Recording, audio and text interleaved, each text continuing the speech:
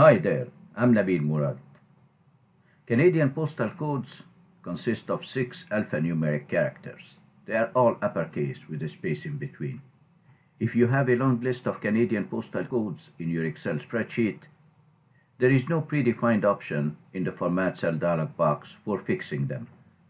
But in this training video, I'll show you 5 methods for fixing Canadian postal codes using functions or using a built-in tool or using a VBA code.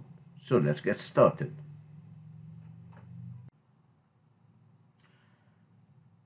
In this worksheet, in column A, I have a list of Canadian postal codes.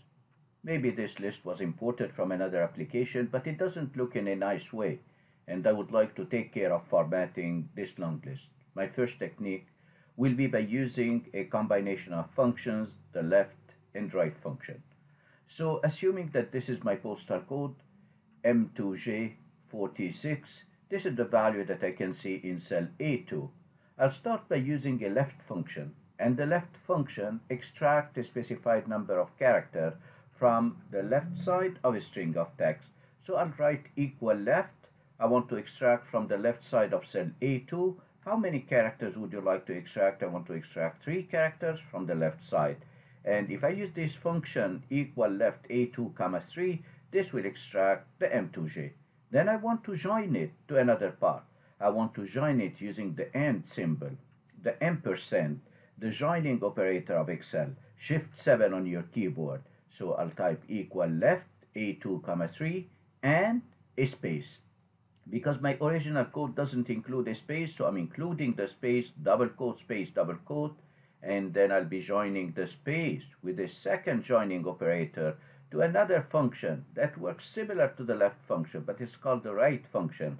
And as you expected, it extracts a specified number of characters from the right side of a string of text. So I'll write right, A2 comma 3, and this will return the 46. After creating this nice simple function, I want to capitalize everything. So I'll put the whole string in a bigger function, the upper function, and the upper function will take care of capitalizing everything, and this should be my end result. So let's start in cell B2. I'll type equal left, and then I hit the tab key, and you might have noticed that whenever I create a nested function, I don't start by typing the outer function. I start from inside outward. So I created my left function, and then I join it to a space, double quote, space, double quote, another joining operator, and then the right function. Hit the tab key.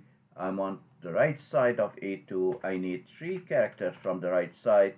And if I hit enter up to this point, it gives me the M2J and then a space 46.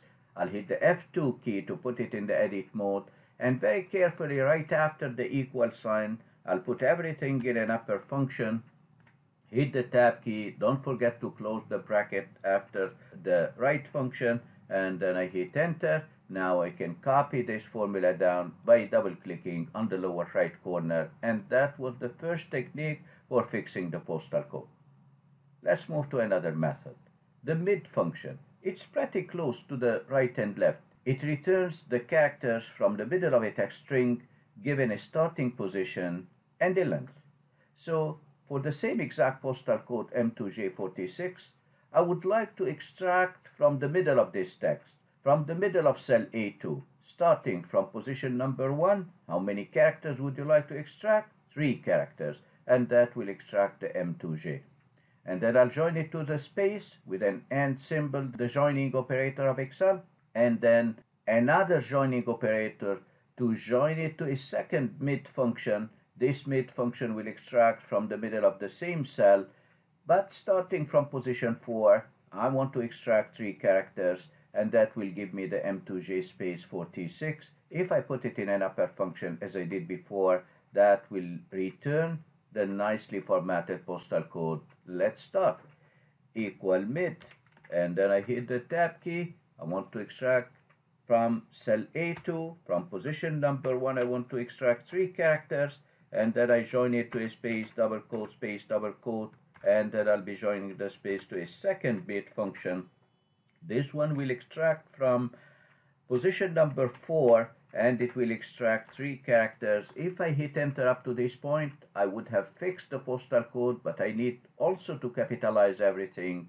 So I have to put it in the edit mode F2, and as we did before, I click before the first mid function, and I'll put everything in an upper function, and then I close the bracket at the very end.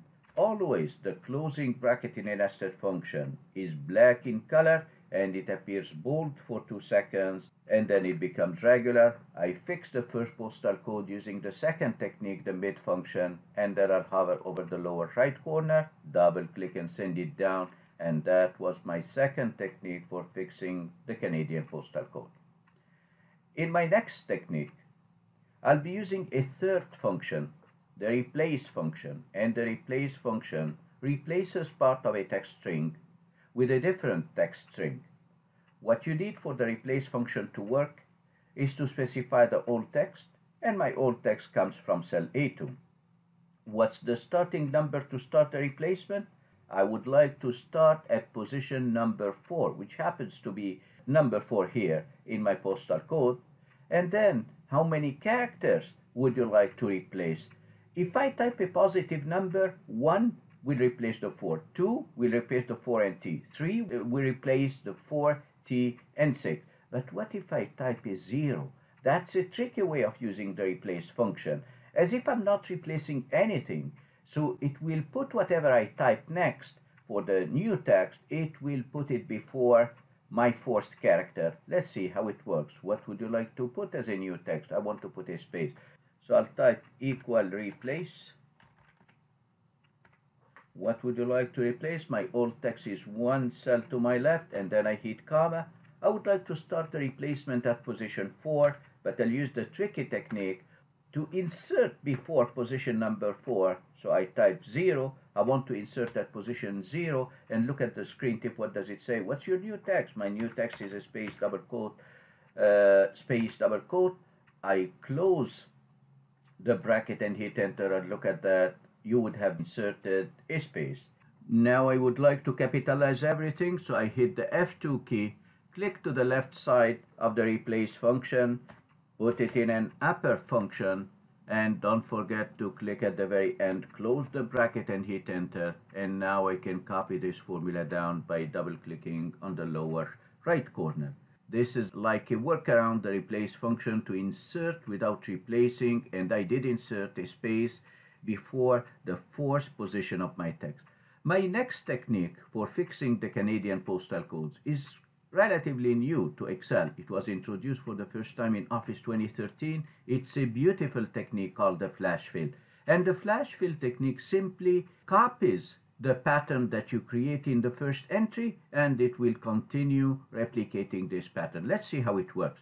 So I have the same exact column of postal codes, and in cell B2 I would like to fix this, so I'm going to type M2J space 4T6, and now I hit enter, and I would like to copy the same exact pattern down. So I'll go to the data tab, and I'll be using this new tool, the flash fill technique. When you click on flash fill, look at that, it's magical. It copies the same pattern to the entire list. Let's do it one more time. I'm going to type M2J space 4T6, and this time, instead of clicking on the flash fill, I can use the shortcut Control E, and here is the same exact result. I'll show you one final method of using the same exact tool, the flash fill. I'll delete the entire column, and I'll type M2J and then a space 4T6, and I'll hit enter this time. As soon as I start typing the first character of the next postal code, look at that, Excel looks at the pattern above and offers to continue it to me. All what I need to do is to hit enter. The flash fill technique is a nice and quick technique without the hassle of creating a formula and a function.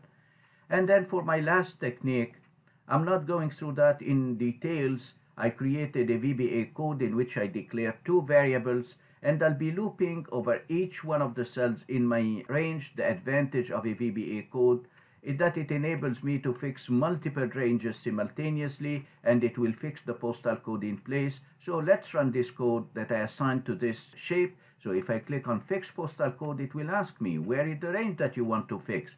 So in this input box, I'm going to click and drag to select the range that I want to fix. And when I hit OK, it fixes the postal code in place, and it displays a message box showing me the number of postal codes that have been fixed. I can do it one more time.